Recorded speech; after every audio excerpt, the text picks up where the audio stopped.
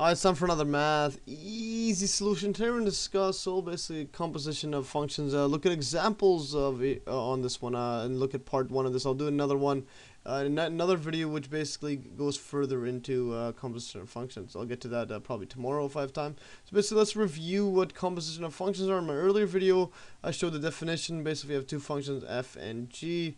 The composite function, this f circle g or f composite g, well, whatever, however you want to call it, also called the composition of f and g, is just defined by, well, this notation, f circle g of x is just equal to f of g of x inside it there. So it's a function combined with another function here. So it's two functions in one.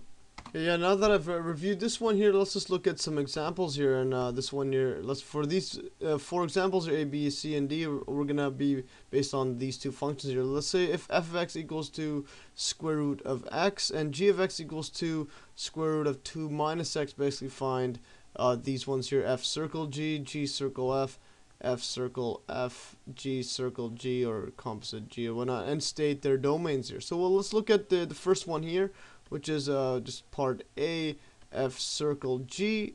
Now recall from the definition, f circle g of x, this function is just equals to f of g of x inside it here, or in other words, f of, so we look at the first one here, which is on the right side, which is g of x, and g of x is equal to square root 2 minus x here. So this is just going to be f of square root 2 minus x. And then we just plug this inside the function of f, which is square root of x. So we're going to have a square root and a square root 2 minus x inside here. You could simplify this into either, because this is, remember, it's power of 1 over 2.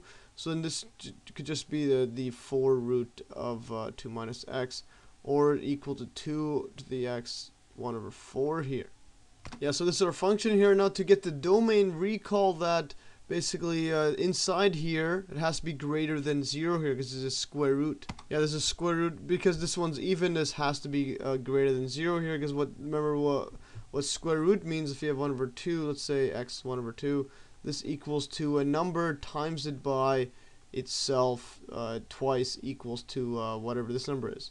Or I mean, basically, remember this one, it's x to the 1 over 2 is equal to a, where a times a is equal to x. But in this one with a 4, you're going to have 4 of them. And now this can't be negative, because if you have a negative times a negative, it becomes positive here. So then this inside has to be greater than 0, because if you had 4 of these, it will just be an even number of negatives. Times it by each other has to be greater than 0 here. Yeah, thus you can't put negative in there. So this one has to be greater than equal to 0. Or if you rearrange this, you're just going to have x is greater than, actually x is going to be less than, if you put this on this side, x is less than 2 here, because this one would be on the other side here. So this is the domain. You could also write this in that other notation which I showed, the interval 1 equals video link below. You can go at negative infinity and then 2 close brackets. So this open meaning it's not defined there, and a closed meaning it's defined from negative infinity to 2. So now let's look at part B, which is just g circle f, or g composite f, or whatever you want to call it. Now this one is just going to be equal to, well, let's just write down the definition first, g of f of x here. So now we apply always the right side, which is f first, and this is just going to equal to g of square root of x. And then we plug this into the g of x function, which is square root 2 minus the x, but we're replacing x with square root of x here. So this is our function. Now we have to find the domain, and the domain in this case, for this square root of x, it has to be, well, greater than 0, like I explained above for square roots. So greater than equal to 0, and also the inside of this outer square root has to be greater than equal to 0. So this one would be something like this, greater than equal to 0. If we rearrange this, put this on the other side, we're going to have 2 is greater than equal to square root of x. And if we square both sides, we're just going to get 4 greater than equal to, well, x here. Or just, yeah, if we just square them like this here. So we'll just get something like this. So now we have our domain here. So basically x is greater than equal to 0 as this one here, and it's going to be less than equal to 4. And if you write this in the interval notation, this is closed because it's greater than and equal to, there's an equal sign. So closed interval 0 to 4 here. So this is the domain right here. Or you could write it as that as well. So now let's look at part f, which is f circle f, so a composite function of itself. You could do this as well. And this one will just have f of f circle f of x. By the definition, this is going to be f of x, so we put it inside. And f of x, remember, is just going to be square root of x, so we put square root of x inside the x. So then we just put that inside itself. So this is going to be square root of x, or 4 square root of x, or this just equals 2x to the 1 over 4. And then the domain, this one, this is the 4 root, so this one has to be greater than equal to 0 here. So this is a domain right here, or you could write it as, again, in the interval notation, you could just have close interval, close bracket 0, and then positive infinity, open interval, open bracket, meaning it's not defined there. So this is the same thing as this.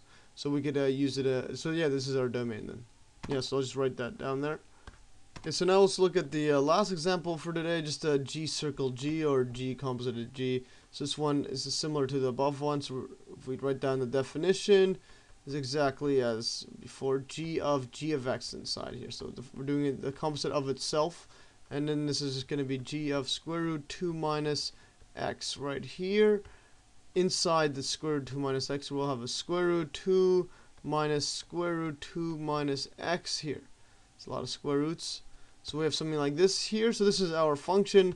And now to get the domain, we have to make sure that the inside the square root is never less than 0. So then the inside one right here, 2 minus x, has to be greater than equal to 0. And if we rearrange this, we're just going to get x is, well, put this on this side, so this is going to be less than 2 here. So if we put this here, we'll have 2 greater than equal to x, or just flip it around, so this way here. So x is less than equal to 2, and now this outer one has to be true, has to be greater than equal to 0 as well. So 2 minus square root 2 minus x has to be greater than equal to 0. And now if we just rearrange this, we'll have 2 is greater than equal to, move this on the other side, 2 minus x. So we'll have this right here, and then if we square root both sides, just square them, doesn't change the sign. This is going to be 4 greater than equal to, well, the square root goes away, so 2 minus x. And then now if we just rearrange this further, put this x on the left side, so we'll have x. And then minus 4 on both sides.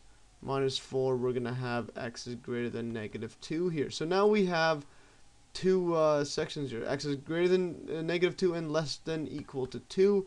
So our domain is going to be equal to x is less than equal to 2, greater than equal to negative 2, or in the interval form, you can write close bracket negative 2 all the way to open bracket, close bracket as well, to positive 2. So this is our domain here.